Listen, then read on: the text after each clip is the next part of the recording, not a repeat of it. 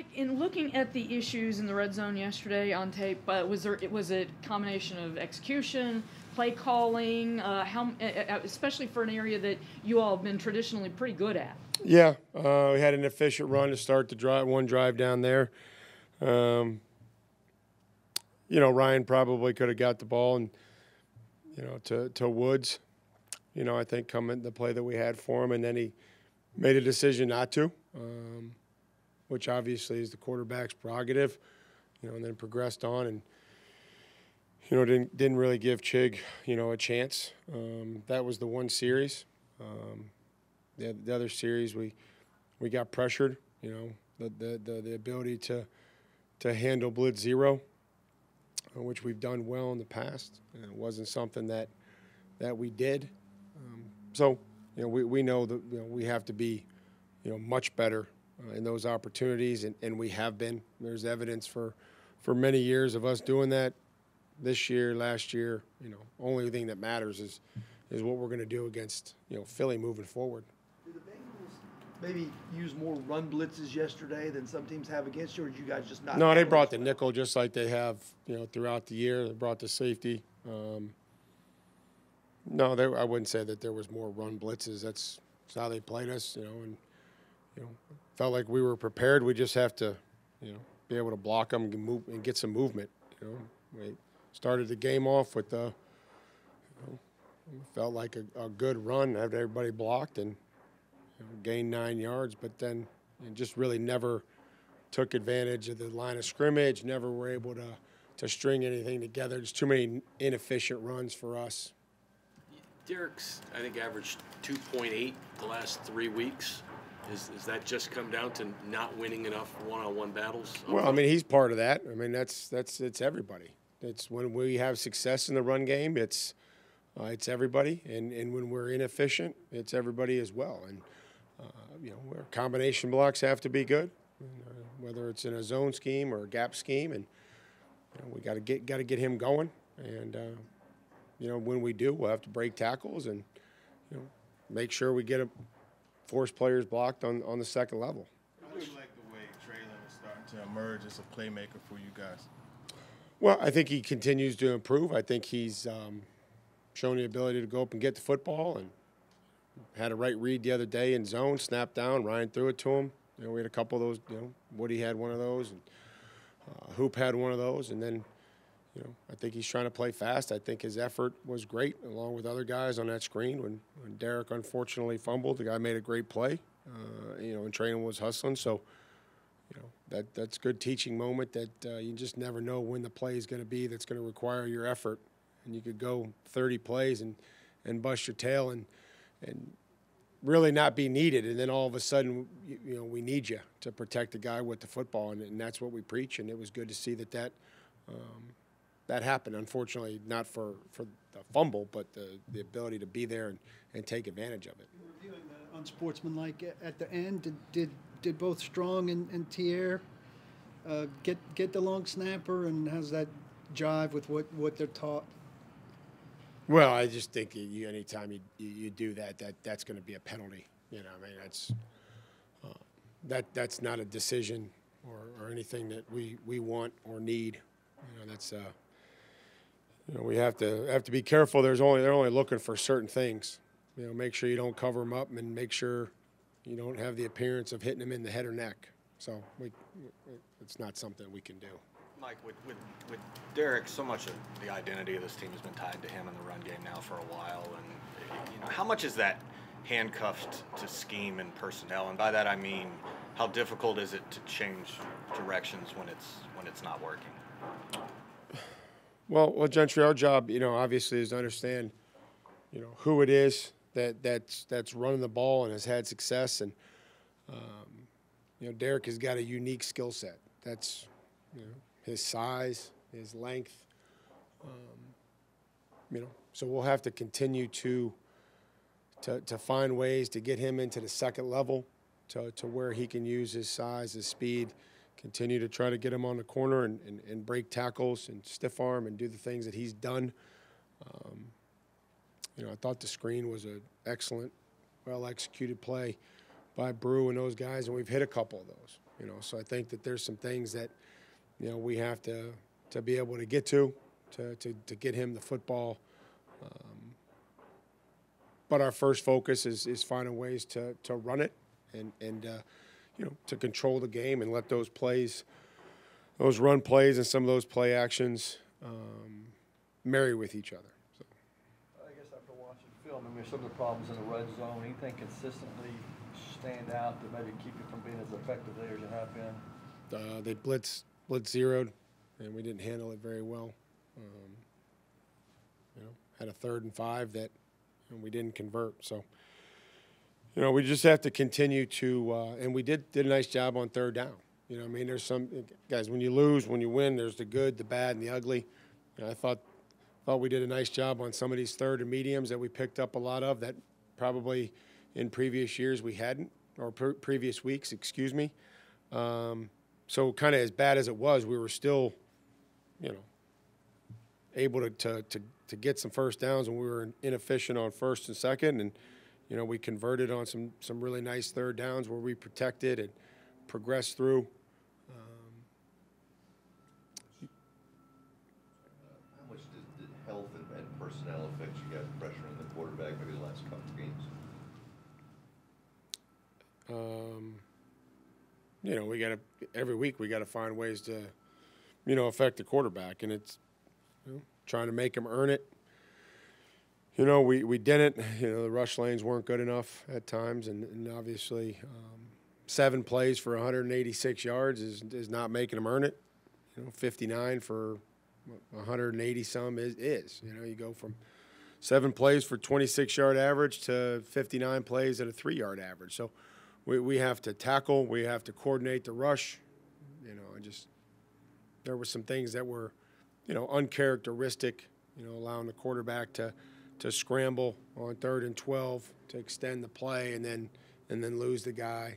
You know, that was not a very good series there that they ran the ball for their second. You know, we only had the ball running on us 2 times, and certainly didn't think it was going to be from the 8-yard line. You've talked about Jeff being the best blocking tight end. Has anything happened that's closed the gap there, maybe in him blocking less well and the other guys blocking better? Well, just going to continue to try to get guys in there. I think that Jeff had some good blocks. I think there was, you know, a couple that, you know, have to be absolutely better. You know, we can't turn and dictate, you know, where the running back runs. You know, we have to get into the line of scrimmage. We have to be on our landmark, you know, cover them up. But, you know, that group is, you know, we've got 4 of those guys that are active, and, you know, we're going to have to continue to try to, you know, figure out, you know, who's going to play, who's going to do what, and who can help us. Is he making progress as a blocker? Yeah, you know, I mean, he's a willing blocker, and you know, he's continuing to do that, and you know, we got to continue to stay on him with the details, and you know, he's got a unique skill set, and you know, he's done a nice job on special teams. Keep this week from being all about A.J. Brown. I mean, it's best team in the National Football League. You know, ran for 360 yards. You know, be plenty of challenges. It's a good football team on the road. You know, we had the Titans and who we have proven to be, and hopefully who we are. You know, just have to prepare this week, and we have to show up and try to do things that we know are successful, and you know, not start changing things and, you know, pointing fingers, and, you know, just be accountable, make the corrections, figure out why, ask questions, learn from it, you know, and make sure that, you know, we look at the things that we do when we do them well, that we have success, and when we don't. Kind of along those lines, Mike, it's not often that you guys lose games the way that you normally win games, I guess is the best way to put it. Up front, stopping the run, that kind of thing. How do you use that as a challenge going forward to get back to winning at what you guys do best? I mean, that's just fundamental football. Those are things that we have to, you know, be able to do. Understand what the keys are each and every week. They change, and you know, when you don't do a very good job on the keys, it's going to be tough to win the football game. So, you know, make sure everybody understands, keep things in perspective. You know, everybody's disappointed and upset when you lose, but you know, it's a quick turnaround against you know, an excellent football team. Changing some success running the ball yesterday. Just kind of what do you need to shore up going against a guy like Jalen Hurts who likes to run it as well? Yeah, hopefully we have better rush lanes than what we had on yesterday. You know, they're going to design runs for them that, you know, they may outnumber you just based on, you know, the quarterback running and what defense you're in. You know, we'll know that they have designed runs, but then also, you know, his longest run I think yesterday was a drop back pass, and you know, we'll have to have much better rush lanes and rush coordination and understanding, you know, who it is that we're playing. Any change in Ben's status? From what? Is he out of concussion protocol? Ben's working his way through. You know, we'll keep monitoring it and see how he is Wednesday. What did Trey Avery do to earn his snaps, and how you think he did with his opportunity? Did excellent. They challenged him. They tried him 5 times. He won 6 times. He won 5 and lost 1. So, say he was probably the best of the group of corners and did everything that he could do with the snaps that he got. So, you know, he gets in there, kind of does it the way we coach and challenges, plays square. You know, had a PBU.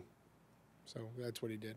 As we see, like, it seems like the creativity is kind of expanding for guys like Shig and for Traylon. So for those young players, like, is that because of acquired confidence that you guys have in them, acquired confidence that they're having, comfortability? Like, what is behind, you know, what seems to be an uptick in attempts to really go out and get them the ball? Just trying to get the ball to guys that, you know, can help us and have, you know, done a nice job and earned those reps.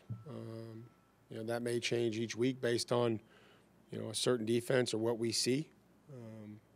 You know, you got your core offense or core defense, and then you try to figure out how much you can handle, you know, game plan wise, that you can put in. As the calendar flips to December this week, what's the challenge of finding your best football and rounding in form over the last several weeks? Well, you have to continue to improve. You know, you have to continue to improve when practice reps are down late in the season. Focus on, you know, how you're going to improve technically, skills that you need for your job, how you're going to improve physically, how much more rest you plan on getting. Look at your nutrition, your conditioning, weight training, and then focus on improving mentally. You know, how you're absorbing the information, your ability to get recovered from good plays, from wins, from bad plays, from losses. You know, keep things in perspective. So that's the challenge, and that's, you know, where we're starting. You feel like Randy's made some progress? We could get your kicker back soon, or that remain to be seen? You know, I think he's feeling better, but it's I think we'll have to monitor it as we go down towards the end of the week and see how he feels, and see if he's going to be able to kick Wednesday or Thursday. And you know, it's such a violent, I guess, action. You know, that you just have to make sure that he can do everything that we need him to do as far as kicking field goals and kicking off. Any of your practice? Come back to him, or is there, if he's healthy, some question as to where you go? I don't know if we're ready for that yet. I think I'm just focused on, you know, getting him as healthy as possible. And, you know, Caleb hit the ball well, had the touchbacks, and, you know, had the one that I'm sure he'd like to have back that wasn't his best swing. But other than that, I thought he kicked the ball well. Plans to open any practice windows for this week for IR guys? Well, we'll see. We'll look at, you know, see where Kyle is and Ola and see what they feel like on Wednesday. Yeah, obviously, you know, I think it kind of starts with the run defense. I mean, we didn't have like one rusher get 100 yards and nothing like that, but total, obviously, they had 100 yards. Joe Burrow made some pretty good scrambles out there, making some plays, but I just didn't think we was clean up in the run defense. Like I spoke yesterday, the third downs I didn't think was terrible. Joe Burrow, he threw some dimes out there. One play that's number 16 called asylum was a great catch. And but other than that, man, I think we just wasn't clean enough execution-wise on defense. And I'm pretty sure Vrabel was going to say that, you know, as a whole team, we wouldn't execute clean enough. So got to be better there, but we did some positive things, but just not enough. On those scrambles by Joe Burrow, Jeffrey Simmons, he has said that there were breakdowns in communication can you just elaborate? Like, what was the problem with communication on his scrambles? Yeah, when I watched the film, I think he had some pretty good rush lanes a couple times. Like I said, the defensive linemen, especially on third downs in different situations, they have different rush games that they have called, and it didn't look like the execution, the communication with that was clean enough. And then obviously when you scramble on the back end, sometimes we're plastering receivers at the time, so he's finding open spots. So, he didn't have any, I think I don't know if his longest run was like 15 yards or something like that, but he did make some key scrambles when he needed to. A few more X plays than you're used to. It looked like for the last several weeks you guys had really done a good job kind of tamping down those X plays, and maybe a few more yesterday than you're used to, and I guess if so, what led to that? Yeah, the first one was, a missed tackle on a catch by the running back. And like I said, T. Higgins, he played big time yesterday. He made some big time catches, contested catches. And like I said, he's been playing well. But like I said, other than that, man, it wasn't a whole lot of X plays, but those 4 X plays was definitely crucial because the first one with the running back led to a scoring drive. And then obviously the ones that T. Higgins had led to a scoring drive too. So just can't have it. You guys have been pretty good at creating turnovers throughout the course of the year, but going back to the playoff game against them and then again yesterday, they've been hard to come by against Cincinnati. Right. What is it about them that makes it harder to get those takeaways? Yeah, I just think looking at the game yesterday, we didn't do a good enough job of just affecting him. He had a lot of time back there to throw. I think we sacked him one time, but he just had a lot of time, was able to set his feet, and we just didn't affect him good enough. Coverage was good a little bit down the field. Obviously, those guys made some good one-on-one catches, but, when you're not affecting the quarterback, not tipping passes, it's kind of hard to get those interceptions, especially against a really good, accurate quarterback as Joe Burrow. You talk about not affecting him. A lot of his passes were 5-6 yards or Correct. less. Is that just got to get your hands up because there's not enough time to get there? Yeah, like I said, a lot of times you're playing a lot of zone. Those 5-yard catches are going to be there.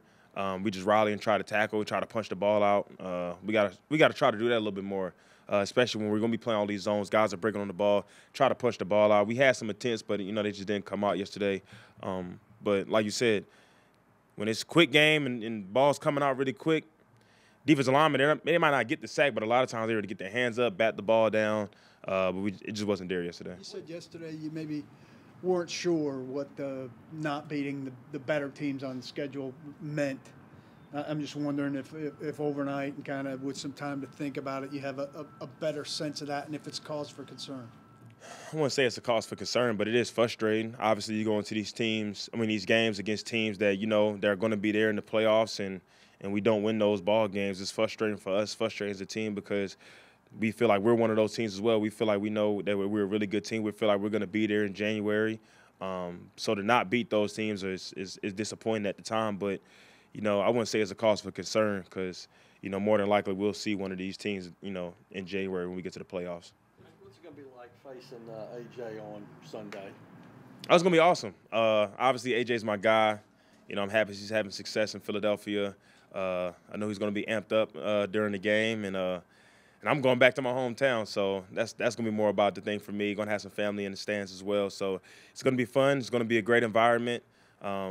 Their fans are pretty crazy. We had a preseason game in 2018, had a couple fights break out, so should be exciting.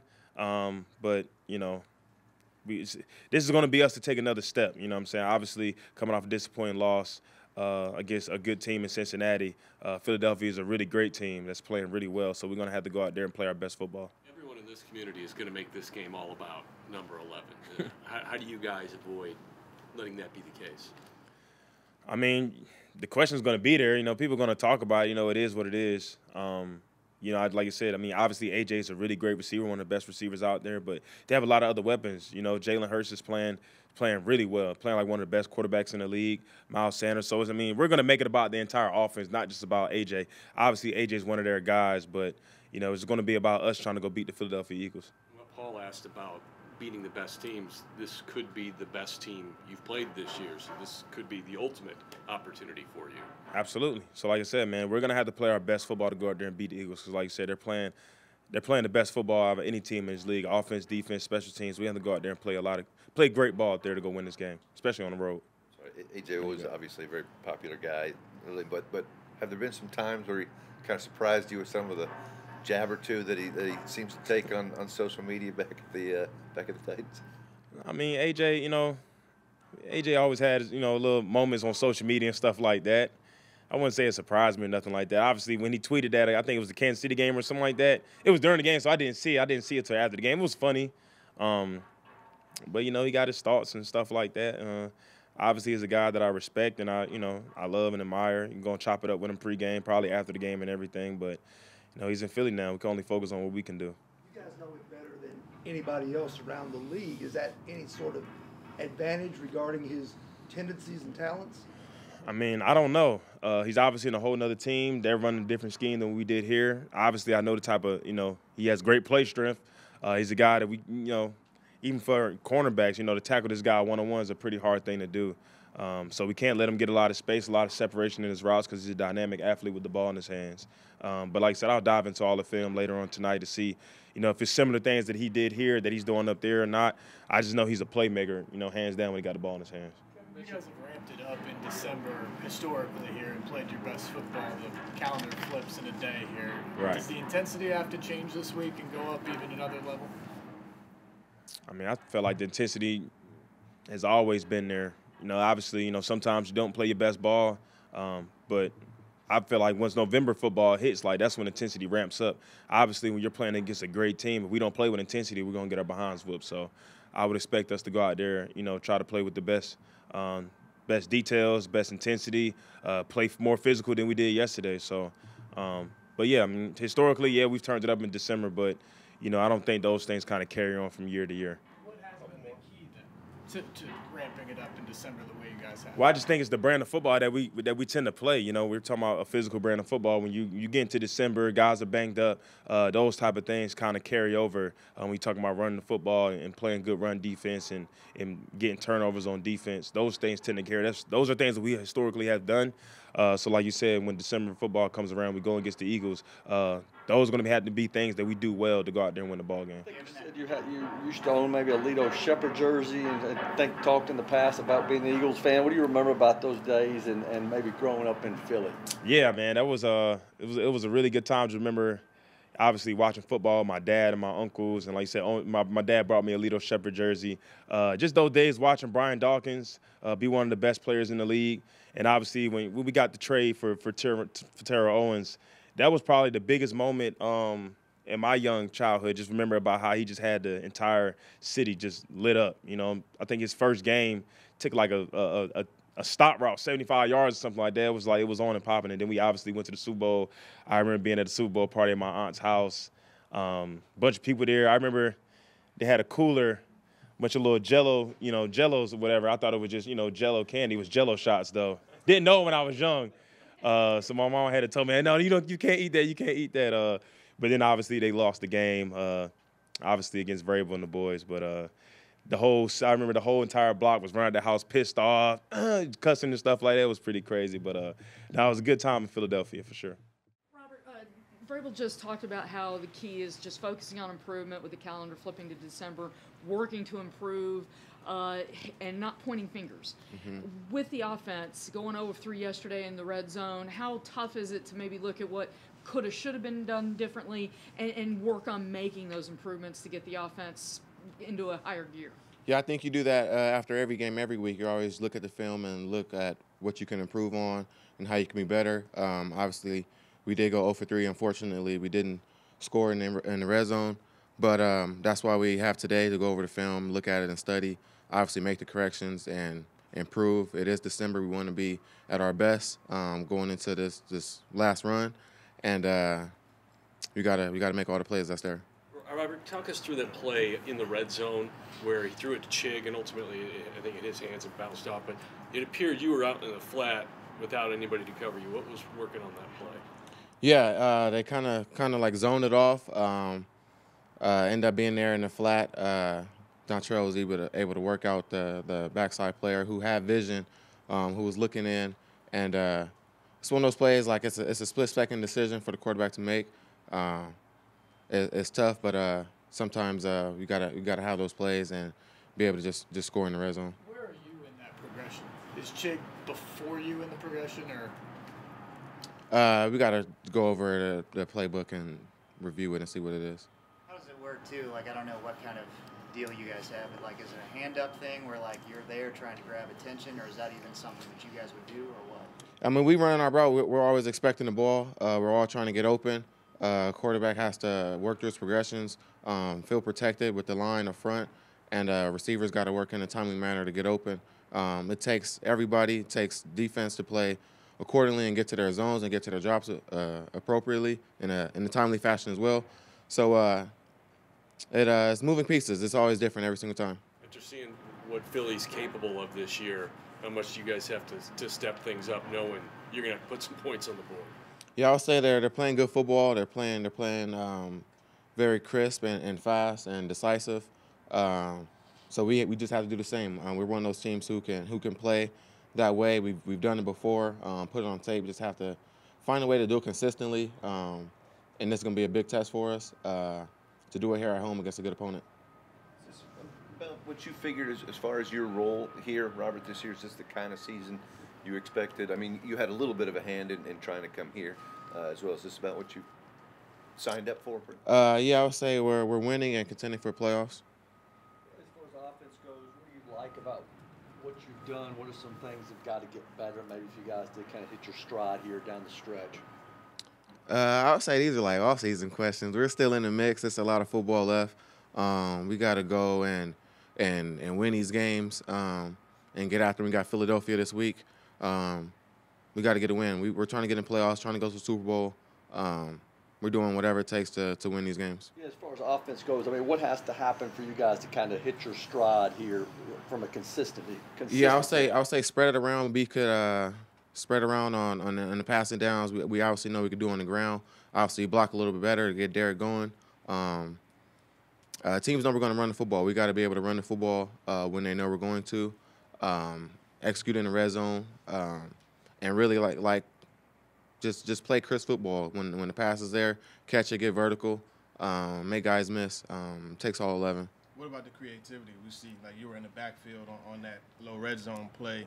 Are you happy with how things are starting to go creativity-wise? And then how do you have a role as far as like being able to, hey, look, let's try this, let's try that? Yeah, I would say the shots are there. I mean, we just gotta click on them. Like I said, it takes all 11. Sometimes it takes 22 when you look at the defenses as well. But I would say the options are there. We have shots. We just gotta protect up front. Guys get open in a timely manner. We have to catch the football, and we got to throw the football as well. When you have Traylon emerging like these last two games, 50-plus yard receptions, what does that do for the offense? And what are your thoughts on how he's emerging as another playmaker for you guys? Yeah, I like it because I feel like it brings confidence to the passing game. A playmaker to go up and snatch the ball. I feel like it just feeds energy to, I would say, throw the ball a little bit more. And we have playmakers who could go out there and make these plays when given the opportunity. Traylon's shown that, and being able to be a receiver on the other side of that, have him make plays downfield, back the defense up, and really allow guys to work underneath and create more space in these zones. We have a playmaker who go up and stretch the defense. It opens up the passing game. Can't they get you more one-on-one opportunities out there? Yeah, I would say so. I mean, we're getting zone, we're getting one-on-ones, we're winning matchups, we're beating the guys. We just gotta click. How many times have you played in Philly, and is there anything unique about playing there? I would say it's a different team. I would say it's a different group how they're playing. Their confidence every year is different, and you see like this team, the swagger is there, the confidence is there, and they're playing like it on all phases of football. And with a team like that, you just got to go out there and just bring it, show up. Doesn't matter who they are, doesn't matter what they've done. They got to play us, play physical football, and every team is beatable. The fans booed Mike Schmidt and Santa Claus. Are they different to play in front of there? I haven't had that experience in Philadelphia. I know this is probably going to be a big one. Some trays and all that stuff going on there, but we just want to go out there and obviously ignore the noise, ignore the crowd. We love the energy that they bring. Can't wait to hear it. We just want to go out there and silence them and then I guess make them talk after. Your experience when guys play against their old team the way AJ's about to, do we make too much of that, or is there really a boost you think he'll have going against his old team? I don't know. I can speak on myself when I play at old teams. It's more so like you want to do well. I wouldn't say it's more so like I have to like show them like what I'm capable of, all this or whatever, like just retaliation or something like that. I feel like it's more so just going out there and want to just play well. You want to do that every single game, but when you go against a team you used to play for, you just want to just make sure you get the opportunities to showcase yourself and be who you are, really.